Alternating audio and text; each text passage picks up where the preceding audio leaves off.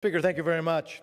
You know, the people of Cuba are standing up for freedom, and they're suffering horrific consequences for it. They're getting murdered in the streets by the regime. They're getting killed in their homes by the regime. And what they're asking for are just a couple of things. And what I am pleading right now with the President of the United States is for some solidarity. And yes, he's made a couple of statements, but where is his leadership? What the Cuban people right now need is the access to the internet that has been cut off by the Cuban regime. And what the Cuban people are asking for, they're not asking for remittances, they're not asking for aspirin, they're asking for freedom, This president ran saying that he was going to renew a new era of diplomacy, American diplomacy.